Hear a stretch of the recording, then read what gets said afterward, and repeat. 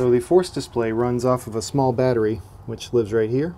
It is a CR2032 lithium-ion cell. So the tray just slides out, holds a small lithium cell.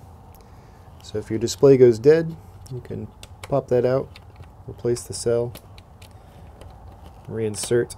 When that's reinserted, the display will start up and go to 0, at which point you can follow the same procedure as if somebody had pressed the reset button. Wind that down all the way, reset to 0, and then wind it back up to your desired measuring pressure.